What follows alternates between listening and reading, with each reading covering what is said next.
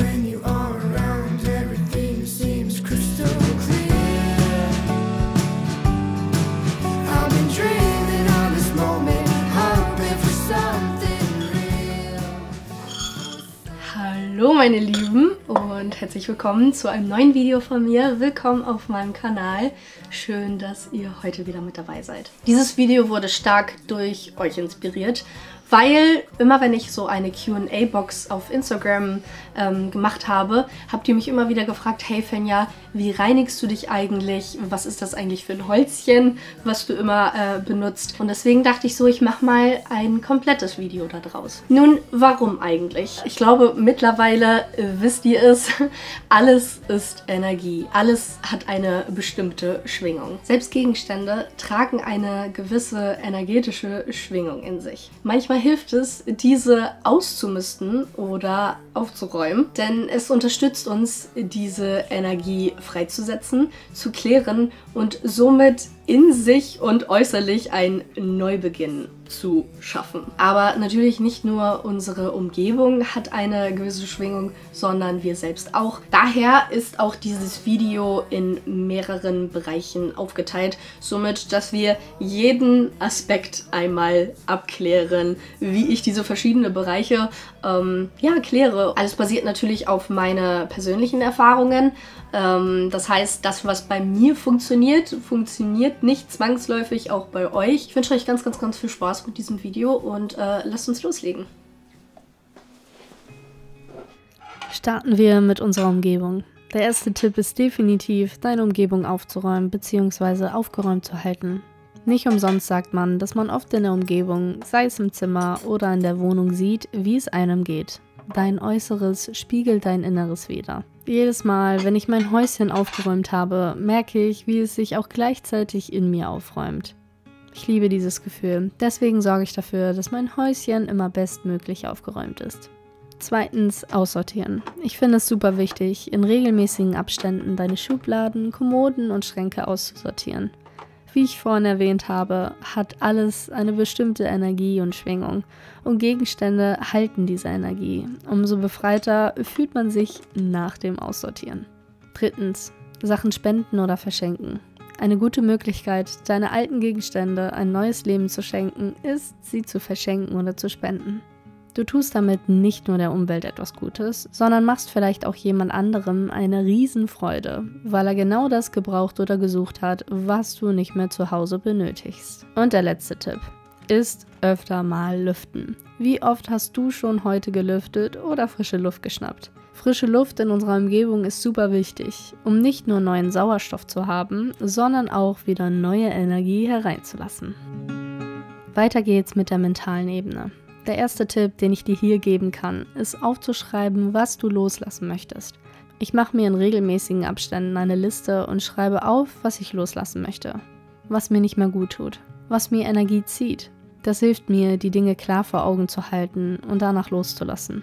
Gerne verbrenne ich diesen Zettel auch danach, das hilft mir irgendwie beim Loslassprozess. Eine weitere wichtige Sache, die mir hilft, ist, wenn ich merke, ich bin etwas zu verkrampft und nicht wirklich im Flow und irgendwie stockt so ein bisschen meine Energie, dann mache ich eine Sache am Tag, wo ich meiner Intuition folge. Sei es, dass ich mir bewusst Zeit für meine Kreativität nehme, einen Spaziergang mache oder, wie an diesem Tag hier, etwas puzzle. Ich schenke mir Zeit, wo ich wirklich wieder an meine Energie komme und schaue, was mir gut tut. Und ebenfalls ist noch das Journal. Das tägliche Aufschreiben meiner Gedanken und Emotionen hilft mir, mich kennenzulernen, Altes loszulassen, mich auf die positiven Energien zu fokussieren und mich jeden Tag zu setteln. Das ist, glaube ich, wirklich mein Nummer 1 Gamechanger. Als nächstes kommt die emotionale Kategorie. Die wichtigste Sache hier ist für mich das Weinen. Oh mein Gott, mir hilft es unglaublich, alte Gefühle loszulassen. Meinen Körper zu reinigen und allen Gefühlen ihren Platz zu geben. Das ist mein erstes Ventil des Loslassens und ich fühle mich danach immer so viel befreiter. Ich glaube, ihr kennt diese Menschen in eurer Umgebung, die einfach eure Energie aufsaugen, wie sogenannte Energievampire, die alles aus euch herausziehen. Auch wenn es schwer ist, ist es oft wichtig, Grenzen zu setzen. für dich, für dein Leben, deine Energie und denjenigen dies zu sagen. Kommuniziere deine Grenzen oder halte Abstand oder beende die Freundschaft oder den Kontakt, wenn du keinen Sinn mehr siehst. Manchmal ist es wichtig, für dich einzustehen, als ständig es allen recht machen zu wollen. Eine weitere emotionale Stütze könnten deine Haustiere sein. Wusstest du, dass Katzen eine positive Auswirkung auf unser Wohlbefinden haben und Stress reduzieren können? Das gilt natürlich auch für andere Haustiere. Und der letzte emotionale Punkt ist das Lesen und für mich auch irgendwie weiterbilden. Ich liebe spirituelle Bücher und etwas Neues zu lernen oder mich zu erinnern. Es hilft mir oft, mich wieder zu fokussieren, dankbar zu sein, mich zu erinnern, wo ich meine Energie setzen möchte und irgendwie bei mir zu bleiben. Die nächste Rubrik ist digital. Wie lange ist es her, dass du deine Fotos auf deinem Handy gelöscht oder aussortiert hast? Ehrlicherweise muss ich das viel öfter machen, aber wenn ich es tue, bemerke ich immer danach einen riesen Unterschied. Und auch auf den sozialen Medien. Wir verbringen so viel Zeit dort und gerade die Menschen, denen wir folgen und die wir täglich begleiten, haben einen riesen Einfluss auf uns. Daher ist es umso wichtiger, regelmäßig deine Abonnentenliste aufzuräumen. Wen konsumierst du? Wer gibt dir ein gutes Gefühl und welche vertritt die Person? Ebenso Mails, WhatsApp-Nachrichten oder To-Dos erledigen. Ich glaube, eines meiner Red Flags ist, dass ich tagelang meiner Freunden nicht antworte auf WhatsApp. Ihr könnt euch nicht vorstellen, wie oft ich Leuten nicht antworte. Und ich weiß, dass es keine gute Angewohnheit ist. Es geht auch nicht darum, sofort immer allen zu antworten, sondern sich bewusst Zeit zu nehmen dafür. Weil im Endeffekt frisst es doch irgendwie deine Energie, beziehungsweise geht es mir so, dass du dich gestresst fühlst, weil du weißt, du hast etwas oder jemanden noch nicht geantwortet. Und der letzte Punkt hier ist Social Detox. Mach mal öfter dein Handy auch mal aus, um wieder bei dir anzukommen und nicht nur in der digitalen Welt zu existieren. Die vorletzte Kategorie, physisch. Eines der wichtigsten Dinge, die ich vor allem morgens mache, tanzen. Ausschütteln, shake it off. Du weißt nicht, wie viele Emotionen in deinem Körper verankert sind. Indem du dich bewegst, deinen Körper ausschüttelst, kann auch wieder Energie freier fließen. Ebenso gibt es eine ganz tolle Technik, und zwar die Klopftechnik. Du machst solche Klopfbewegungen, wie ich es hier mache, für 5 bis 10 Minuten an deiner Brust. Danach spürst du die Vibrationen an deiner Brust. Atmest dort ganz tief ein.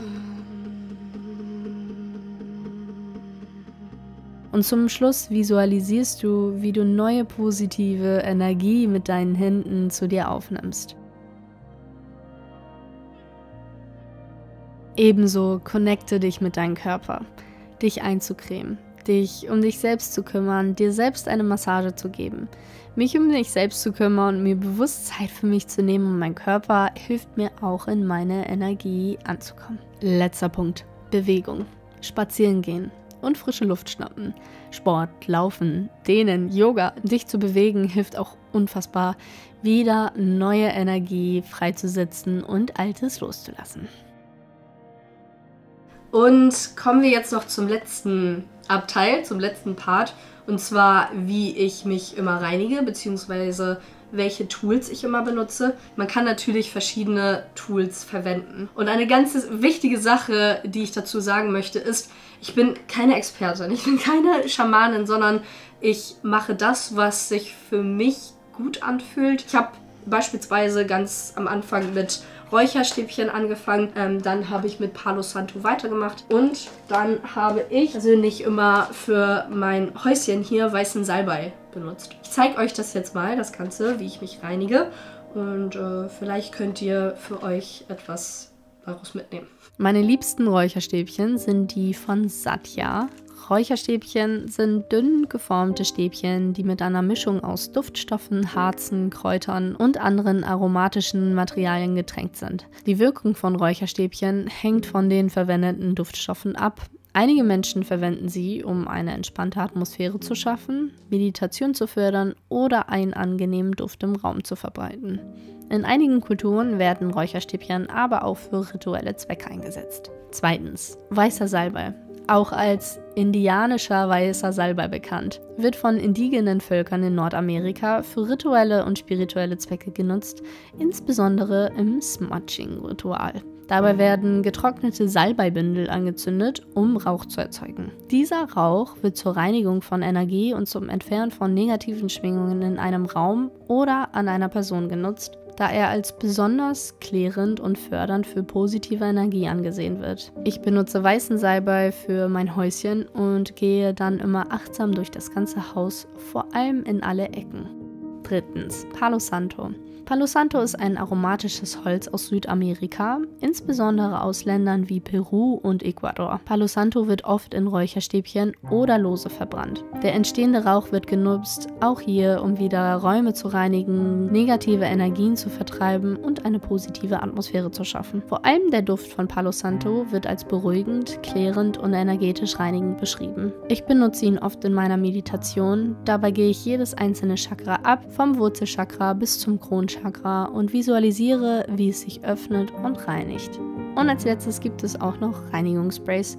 Diese sind von Marc, mit ihm habe ich auch schon mal ein Video gemacht, das verlinke ich gerne mal hier oben. Diese hat er selbst zusammengestellt und ich benutze sie vor allem da, wo ich oft bin, zum Beispiel an meinem Schreibtisch oder Bett, um dort die Energien zu klären. Das waren jetzt nur 4 solcher Tools, aber es gibt natürlich noch unfassbar viel mehr. Eigentlich gibt es in jeder Stadt so einen spirituellen Laden. Beratet euch dort gerne, beliest euch im Internet und ich bin mir sicher, vielleicht ist etwas auch für euch dabei. Das war es ja auch schon wieder mit diesem Video. Ich hoffe, ich konnte euch ein klein wenig inspirieren und schreibt mir gerne in die Kommentare, was ihr macht, um euch zu reinigen. Wenn euch das Video gefallen hat, würde ich mich sehr, sehr doll über einen Daumen nach oben freuen. Und wenn du noch nicht Abonnent oder Abonnentin dieses Kanals bist, dies jetzt auch sehr, sehr gerne zu tun.